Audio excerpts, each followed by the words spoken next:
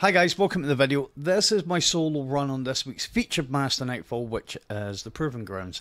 I'm doing it on Dawnblade. Yes, I finally returned to the Warlock. And as you can see, there's all the fragments and aspects that I'm using. We're going to be going, trying to get some burn going, some ignition, some scorch and ignition going. I'm using New Purpose, Skyburner's Oath, and Cataclysmic. That are those are the weapons. Starfire Protocol is the exotic, because obviously I want to take use of the double fusion nade, but also it's great because if you get a kill with the fusion grenade, it gives you a class ability straight back, which I believe, if I remember correctly, I'm using Phoenix Dive. I'm not using the Well, or the Rift, sorry. So, some people might be wondering, Master? Aren't the GMs out? Well, this is true, the Grandmasters are. I've done 2 out of the 6. I haven't put them up yet because it's been trying to keep the content coming with the streams. I haven't really had time to edit or do any of that stuff because I go on holiday tomorrow. So, as soon as I come back from holiday, I've done Arms Dealer, which I've done. If you guys are interested in watching it, I've done it live on stream. Just look for the stream that's part 1 of the solo GM attempts. I did Arms Dealer, and I done Inverted Spire. Now, Inverted Spire, actually, couldn't believe it was a little bit more difficult than I thought it was going to be, because normally I just want first time that. But yeah, we're going to be doing this one on stream tonight, I believe. I actually kicked the backside out of me last night, and when we get to that part in the video, I'll show you where I was getting. Well, I'm going to have to come up with a different strategy. Let's just put it like that. I was getting my ass kicked. That's what was happening. When you first come in here, you're going to have a bunch of ads. The one thing to take into consideration is there is a solar burn and there's rotating modifiers on the Master. So I think with this one, I wasn't getting my abilities back. You'll see combat acceleration on the left-hand side. I had to shoot enemies from range to get that to keep going up.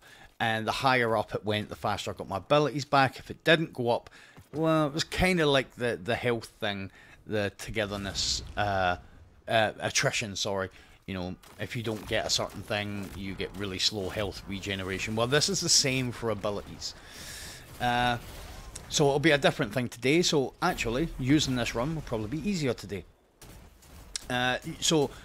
Because you've got the 50% additional solar burn, 25% outgoing solar burn, just try not to get too close to anything, really. That's kind of the thing. You don't want to be popping down. I mean, you're obviously going to have your class ability, and I have Classy Restoration on, so when I use my Phoenix Dive, I'm going to get 10 seconds or whatever of constant, uninterrupted healing, and it's, you know, it's very good.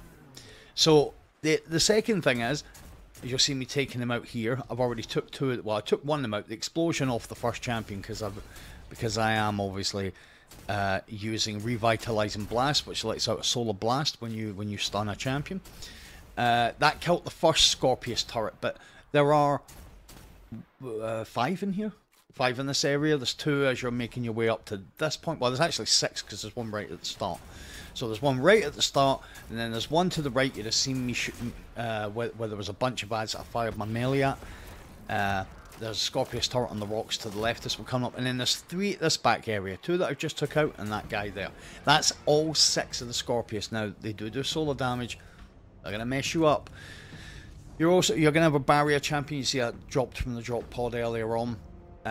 Try and take him as soon as he comes out, and then you can kind of let this unstoppable run away, and you know, other ads might run with them, which is fine. So as you can see, I now have the boss out. Once you take that unstoppable out, the first unstoppable, not the unstoppable that comes with him, this will bring out the rest of the ads. Now, this is where the strength, for this kind of thing, and even Arms Dealer, there are a few strengths. I actually do this slightly differently now. What I normally do is, you're going to see me go, the way I take him in the second phase of this fight is the way I take him in the first phase normally, because I've done this a few times now. The strength of this is a great grenade. And I won't have anything said about that grenade. I'm just trying to get... Now you've seen there. There we go. I have 4 times the charm. So if I get 4 precision hits with the cataclysmic, then if I get four critical hits, I get 2 rounds back. So for every 4 hits, I actually only use 2. So that's why I kind of sweated it out to get those 4 shots. So the couple of great things about the scout rifle is it applies scorch. So but that applies it on the hip fire. So you see there. Secondly, it does more damage against Cabal. What's not to like? And the third and most important, hopefully I'll go around, yep. So where I'm going to go around here is where I take the boss's damage from. You're going to see I'm going to get up on this kind of rock to my left. Yeah, you are seeing that right. Obviously I didn't do it here. I normally go up to the rock just to the other side of here. And I take him from the rock because I can head glitch him. Here he'll get shots off at me and all that type of stuff. Yeah, as you'd have seen, the Skyburners shoots through the Cabal shields. Now this boss, you've probably seen it, people saying, oh my god, got a cheese for the GM, do this against boss. Basically what it is this boss does not have a stomp mechanic.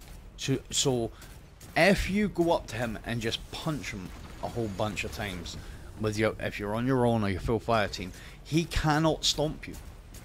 And you'll stun him like every, I think it's like 4th melee or 3rd or 4th melee. So you can just stand in front of him and just punch him to death.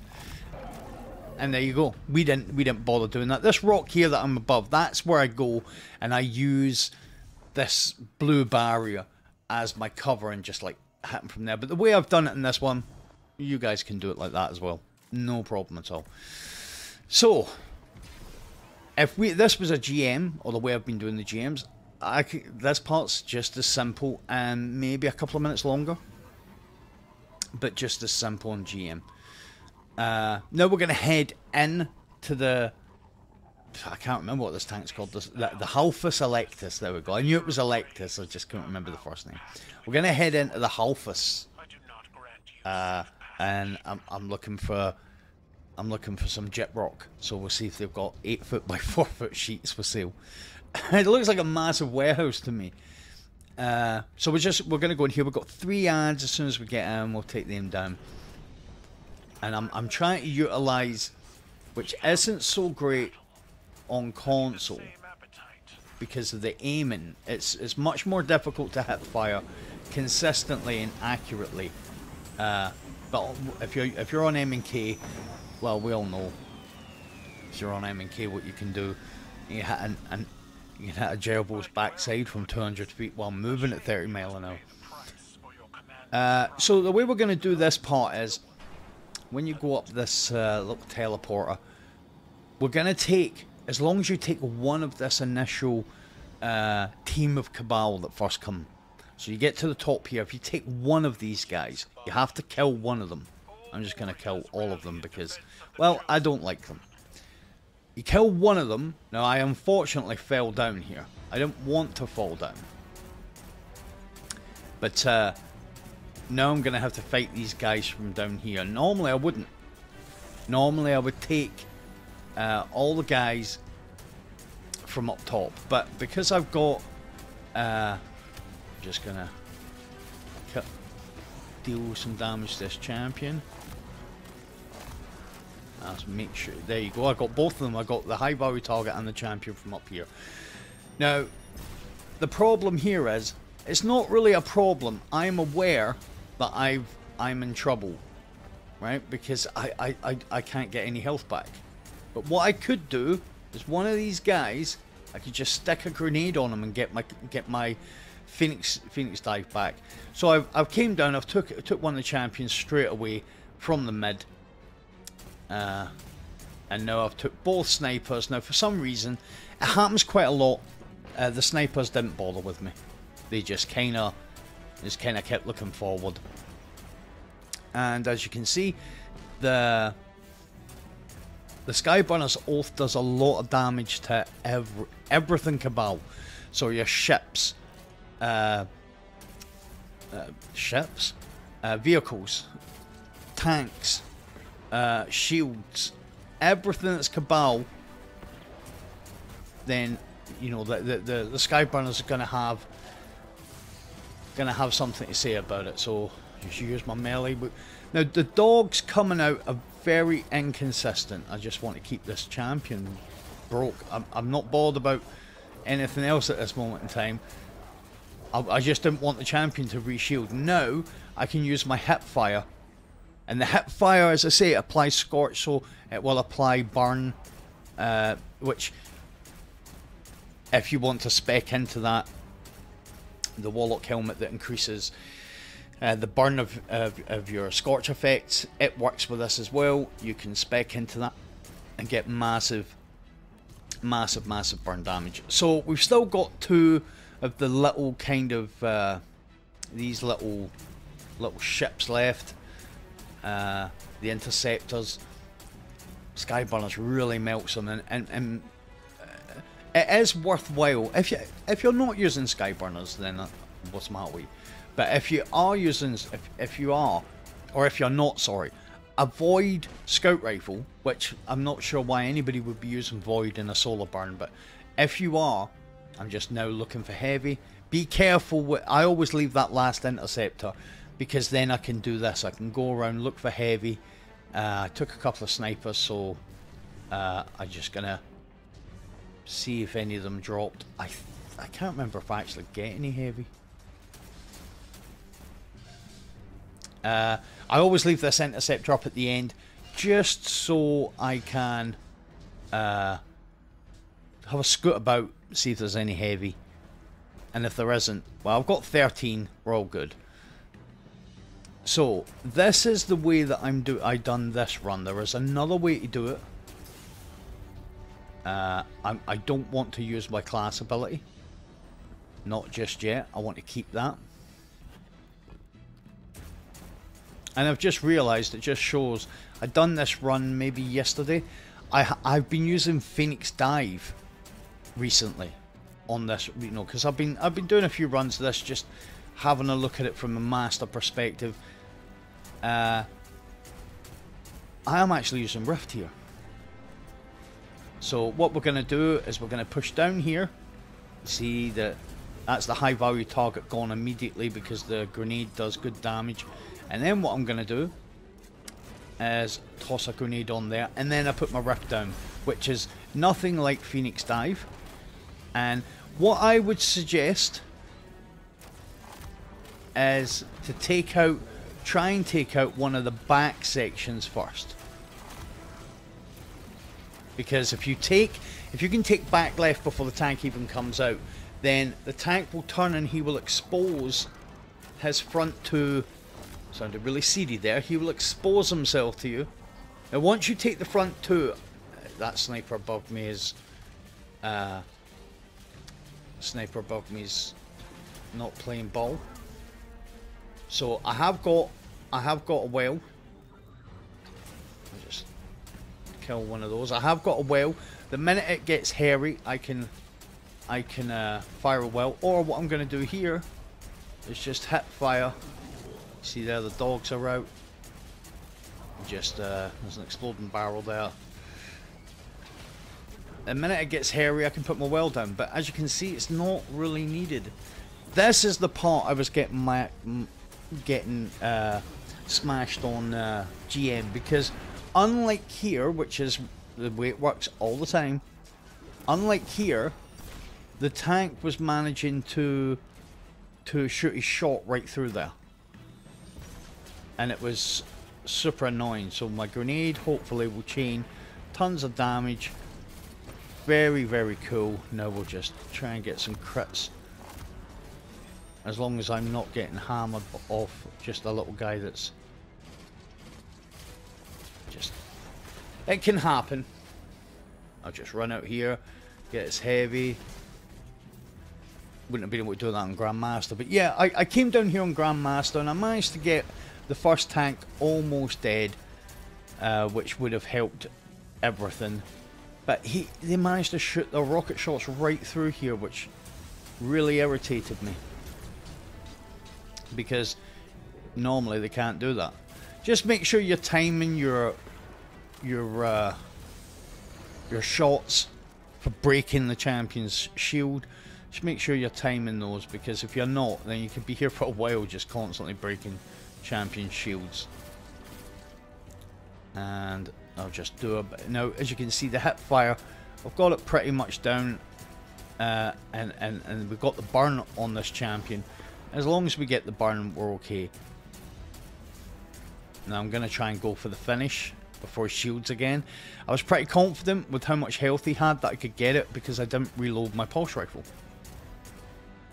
And that's it. The minute all the little towers and all the little thingamajigamy bobmies, the minute all them go down, you're clear. You can leave this area. So you want to get the closest tank to you down, and then what I would suggest is do not push when you're over on the left hand side behind the two blast barriers. Don't push down to the furthest barrier. Stay closer to the middle of them, because if you push down to the left hand side, the tank will push up. And he's got like 3 attacks. He's got his big cannon, he's got his turret guns, and then he's got little sidewinder missiles. If you go down too close, he'll come round, and if he can't get shots on you, he will fire those little sidewinder missiles, and they will come round the barricade and up towards you. And I mean, they're solar rockets. I mean, that's all she wrote. Now we're going to push down, and we're going to come to a very unusual area. I think this is quite an unusual area for a strike, because you can get killed in this area consistently by something that you can do nothing about. It is sheer luck if you don't get killed. That is one of the reasons I am not a fan of this strike. I don't like the tank room. I don't like the fact that everything is, you know, so in your face. But this area, you've got to consistently traverse this. If it was just one time, it would be like, oh, jeez. But considering they've made it a GM, and they've gave it burn on a GM, it really, I think it's quite, I don't really know what to make of it, actually. It's annoying, but it's confusing why Bungie would have this do this. Bye, Heavy. These rocks, I mean, there is nothing you can do about them. You have to constantly traverse these areas to get these orbs. And there's no... Now, depending on what way you do it, the way I'm going to do it here, I'll just toss it behind them, get these big explosions going. And you can see there, I mean, we took out just about all the heavy duty ads with one grenade. Very, very good. The way I do it is I bring the orb over, because that activates the door. You don't have to. I mean, you can pick the orb up and drop it, but picking up the orb activates the door. So unless you keep refreshing the orb will disappear. You're going to have to go back and get it. If you do that on every side, you're going to have to traverse areas like that quite a few times, because you've got to make it into the middle and then make it over the other side, and then we know that there's do that on the other side as well. And any one of those times, a rock can just fly up and kill you. Now, if you're doing it, I know, and I'll answer this right now, I know some people are going to say, yeah, but these things aren't meant to be sold. What about if all your fire team die from this? You know, I think it's exceptionally stupid that there is something in the game that can kill you in a strike or in an activity that you can do nothing about. Next to nothing. I mean, there might be something you can do about it, but, you know. Anyway, I digress. So as I've already said, I've done this on stream. So, like I've been saying in the last couple of videos, if you don't follow the stream channel, it would be awesome to get some support. And if you guys enjoy the type of content I make, if you enjoy this video was conceived live on stream. It was recorded live on stream, and I just, you know, I'm not a big fan of just ripping streams and going, hey, there's content, listen to me talk to my chat, you know. So, hopefully, some people will be like, oh, hell yeah, I want to see some of that. This is another area that you can die when there's nothing you can do about it, except this time, you know, now you're feeling more confident because you already beat one of the areas that could have killed you. So the trigger in this area, there's a whole bunch of ads that are going to come from outside. The trigger in this area is the high value target. It's either going to be like a heavy duty kind of one of those named Cabal. I'm not sure if it is a legionary or a centurion. I think it's a centurion.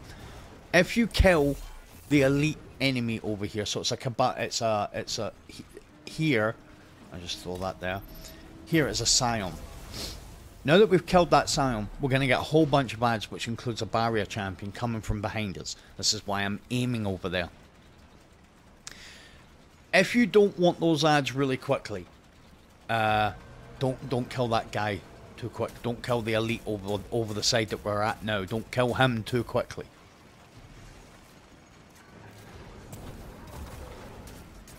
You're going to have to deal with these guys. Versus just your legionaries, the gladiators are obviously... I think every race has an enemy that's red bar but overpowered, right? Or has an enemy that you're like, you know, it's not a champion, it's not an elite, but it's overpowered. I think the Vex now have got the Lucent Brood. Vex have got Wyverns. Cabal have got the Gladiator. And the Fallen... Who have the Fallen got? No, I don't think the Fallen have got one. Let me know who you think the Fallen's overpowered enemy is. Yeah, well, but they have got Fallen Walkers. You know, Vex have got little kind of... They've got Hydras. And, but it's... Yeah... Well, Cabal and Fallen have got artillery. So maybe that's what it is. But let me know what you guys think. So when you've taken out all those ads and then you come over here and you slam the orb, you're going to get... These doors are going to open, you're going to get a wave of dogs, but you're going to get 2 champions, an unstoppable and a barrier. So again, I kind of just try and hang fire over here. Get a finish. The unstoppable always pushes. He's the... Reminds me of an old joke that everybody went to school with somebody that looked like they'd tripped up leaving the house and then just kept running. That's what the unstoppable looks like. He tripped as he was running at you. They just tried to make it cool by keep going. Nope, didn't trip. Walk this way most of the time. I have bait and switch on my linear fusion rifle, which I made absolutely no attempt during this run to make work. But on the other run that I thought this was, I used bait and switch quite a bit. If you have bait and switch, it is very good here. I think the reason why I wasn't really using my linear fusion rifle there is because I've got 14 rounds. That, yeah. The cataclysmic, is it cataclysm? Oh, got myself that. Cataclysmic. The cataclysmic is a very, very good linear fusion rifle. It comes from Vow of the Disciple. There is another legendary solar that I forget the name of, but it came from Season of the Hunt. And it's kind of high-end perk that it can drop with is high impact reserves. Well, the cataclysmic comes with a new perk, which is bait and switch, which is get shots off on each of your weapons. When you start using your linear fusion rifle, you have to hit one shot on that intended enemy. You will then proc bait and switch, which I think is a 20 or 25% damage but boost for about 7 seconds or something. It's very good. And I kind of was really lucky. The first roll I ever got was bait and switch and 4 times the charm, which is, I think most people would say that know that gun would probably say I lucked out and got the gold roll straight away. So when you come into the boss area, you're gonna be faced with the boss. But once you do a little bit of damage, you're gonna get the first wave of of adds. Now, it's worthwhile noting, if you don't know this strike, or you're unsure of how the adds work, this wave of adds that you're getting is a repeating wave. Every time you finish DPS, you're going to get the same wave of adds. You'll get 2 legionaries and a phalanx each side. So and they'll always spawn up here. They'll always spawn this side. So it's worthwhile noting that is what's going to happen. When you first come in, they're not here straight away. You've got to do I don't know what it is, 1% damage, or 5% damage on the boss before they come out.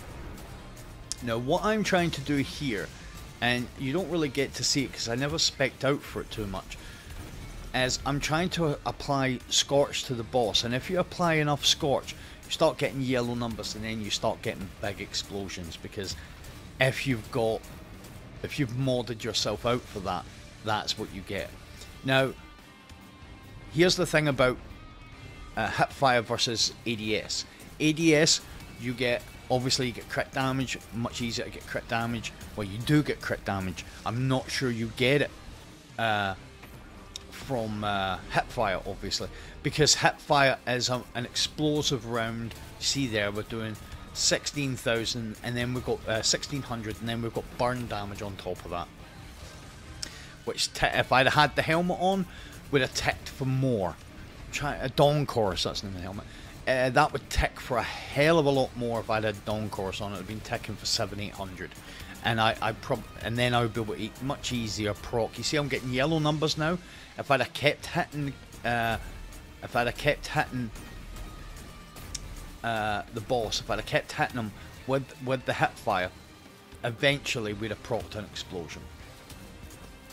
Do you know something? I have never known this boss's name. Ignovan. Is it Ignovan or Ignovan?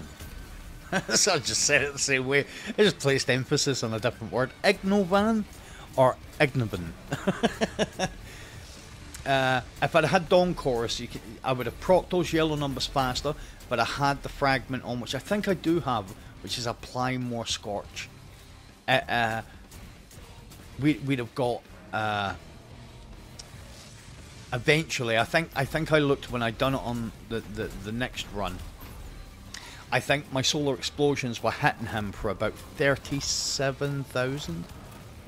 So I'm still getting the same amount of damage from the shots, and then eventually I just build up, like it's almost like I build up a charge, and the charge explodes on top of him to the sum of 37,000. Once you get the first health bar gone, then what you will get is you will get an Overload Champion. Again, this is a repeatable wave. So when you put the boss into his immune phase, or his cocoon phase, as I call it, because he's immune, he doesn't take damage, he's safe, you cannot do damage to him in that phase. So once you get the boss into his cocoon phase, trademark, you will get 2 unstoppable champions. Now we're going to take the first one, well, we have took the first 2 from up here. If you've got heavy, it's worthwhile stopping them with the scout rifle the way you normally would. Grenade, and then a couple of linear fusion rifle shots is enough to kill him. Now, it is something I feel like I should say. As you see here, how stupid those orbs are, because one of them followed me. I never managed to shoot it, and instead I decided to be the tactical genius and jump over it, which worked. So we've now taken the boss out of his cocoon phase, so we have now got that wave of adds again. We've got the 2 phalanx and 1 phalanx and 2 legionaries on each side. What they will do is some of them will come after you, and some of them will be like, somebody's told them there's a rave or something, and they're all waiting up the top. And so as I say, some of them will push, but I mean it's a mistake, because Skyburner just absolutely destroys them. And I like to get them all cleared. so I know what's on the field. And as you can see, Skyburners makes light work of those solar bombs. So now it's just us and the boss, I think. So find yourself an area where you can I'm just looking to see, are we going to get the explosion? I never seen there. And I've got a few shots with the Cataclysm. I missed that last crit. I was really trying to get it, which is probably what made me miss it. So I'll hit him with another grenade. The grenade's pretty cool because you see here I'm getting yellow numbers. Am I gonna get the big explosion? No. Without from what I've noticed, without kind of specking into it, it's kind of difficult to build up that explosive charge.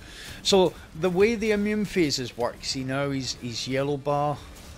It's not yellow bar. Of course he's yellow bar as a boss. I'm getting yellow numbers. I just don't think I can put enough scorch on him in the time in between his shots to get, because eventually, see the charge is building up. No, it doesn't work if you change to ADS. You've got to keep hip firing to get the burn.